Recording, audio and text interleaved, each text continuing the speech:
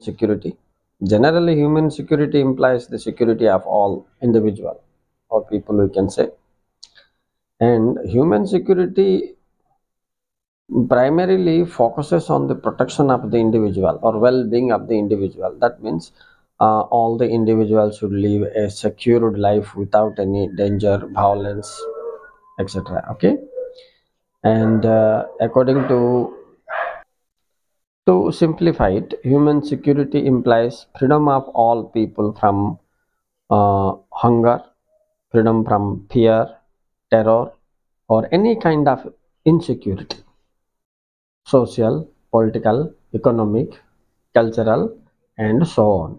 So, the main challenges in the global level here is, which disturbs human security are global poverty, global health crisis, global illiteracy, global inequality, etc. And global environmental crisis is also a cause of human.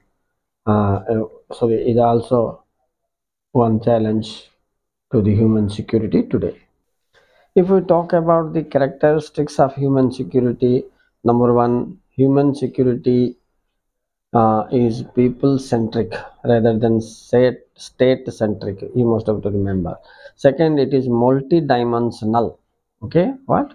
It is multi-dimensional. Why? Because it is linking to health, education, welfare, rights, etc.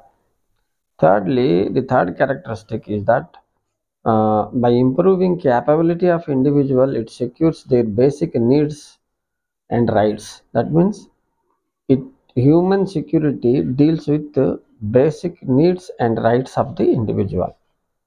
Fourth point, if you think about its characteristics, it is an international concept.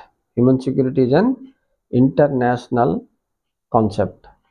Fifthly, it is related to human development and welfare activities. Sixthly, it deals about the protection of human life because it is the main objective of human security.